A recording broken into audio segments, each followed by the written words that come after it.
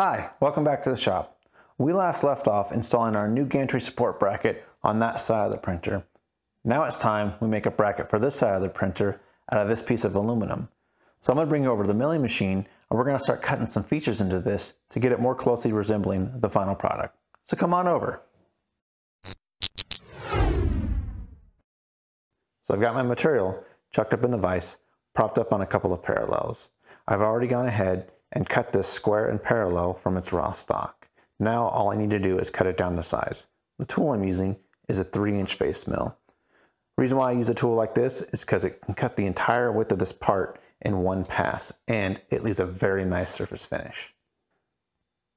So I'm going to go ahead and give this side a quick skim pass to refresh the surface finish. This block of material has gotten thrown around the shop a little bit recently and it's gotten a bit dinged up, and I want this part to look as nice as possible.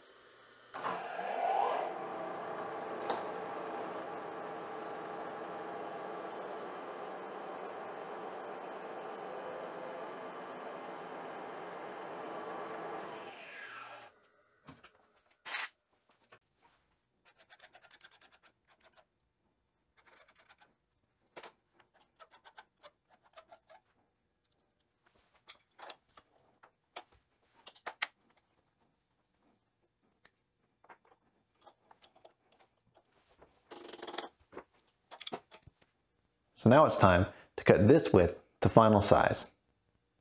If you look at our blueprint, you can see that the overall dimensions are 2.756 by 3.476 by 2.059 inches. These numbers may seem arbitrary at first, but they are converted from metric. Because the printer is assembled with metric components and it prints in metric units, it was easier for me to draw the part in metric to begin with and just have the software convert it to inches for me when I dimension the final part.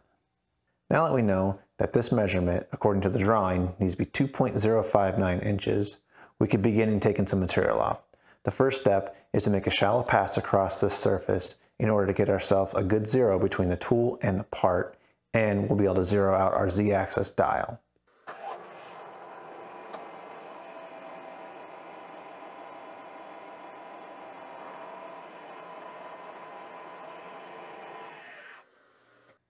Now I can go ahead and zero the dial for my Z-axis. Now it's time to measure this thickness to know exactly how much material we need to remove. For that, I'm going to be using this caliper tool. These things, when used properly, can be pretty accurate, within 1 or 2 thousandths of an inch, and that's plenty precise for what I'm doing here. Plus, they have a nice trick up their sleeve. If you set it to your desired measurement and press the 0 absolute button, now when you measure that, it's going to tell you how much material you'll need to remove. And it looks like 0.362 inches need to come off.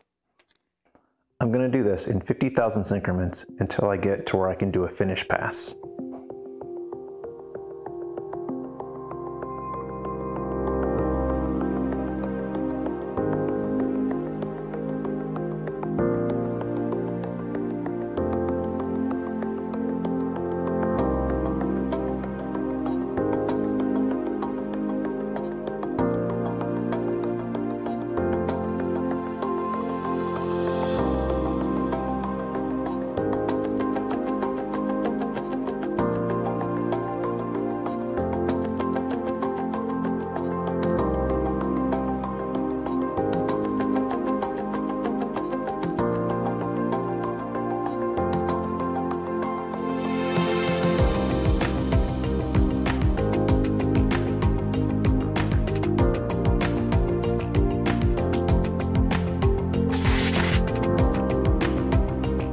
I say that looks pretty good, but now I have a large mess to clean up.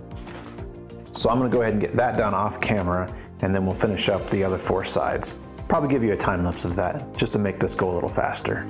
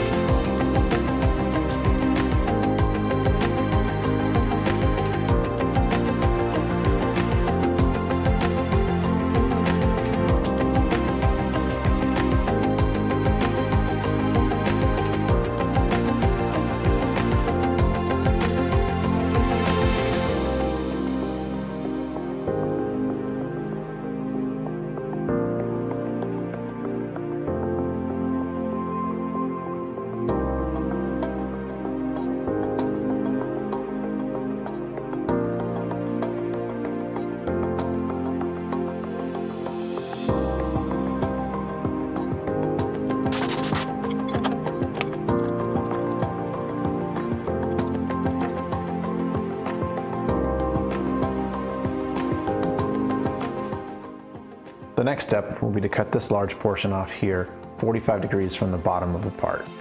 Normally you'd use an angle block to get it set up in the vise, but I don't have that. But I do have a speed square, and that'll work just fine for what I'm trying to do. First, I need to mark my depth of cut before I put it in the vise.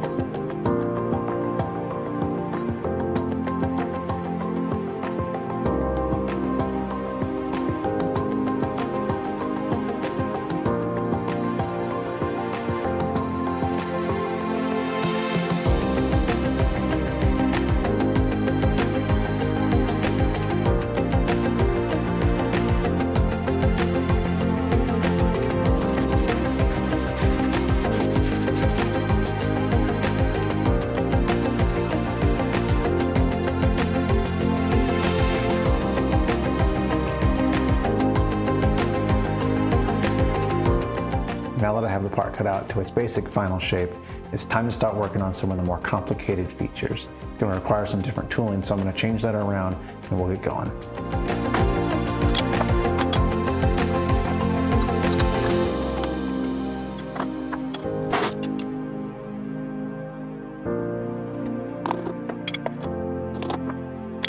Now I'm going to use my edge finder to line up the rotating axis of the mill head to this corner of the part. That gives me a good zero reference, so I know where I'm at in relationship to the center line of the mill, the part, and the dimensions that I'm going to be using to make the cuts that I got to make.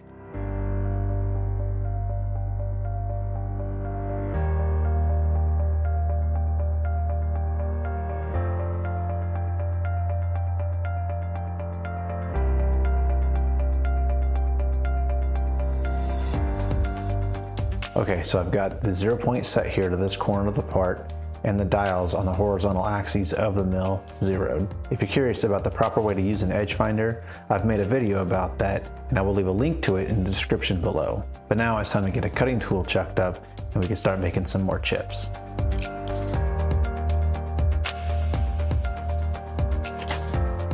For this operation, I'm going to be using a 3/8 inch 2 flute 45-degree twist carbide end mill. This is specifically made for doing these type of operations on aluminum.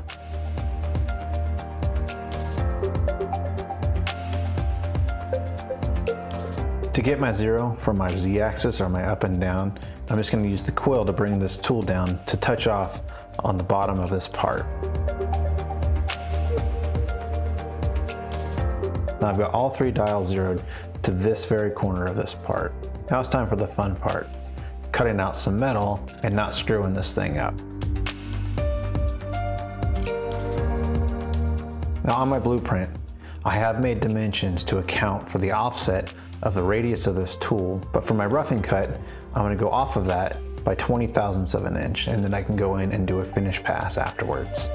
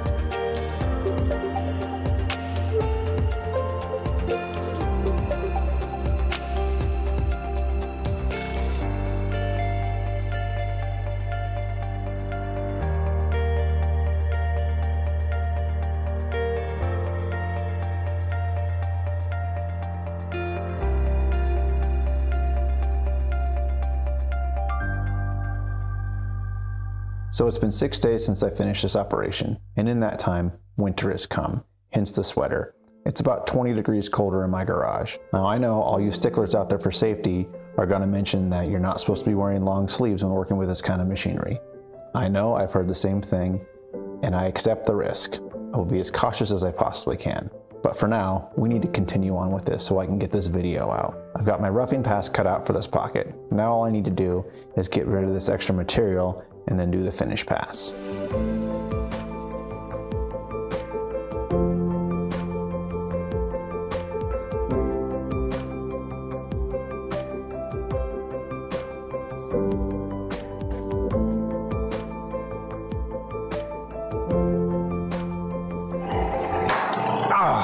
Mother.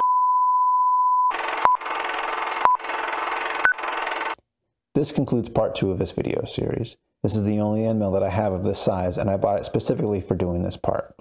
Tomorrow is Christmas Eve, and I don't think the tool store is going to be open, nor do I have time to go.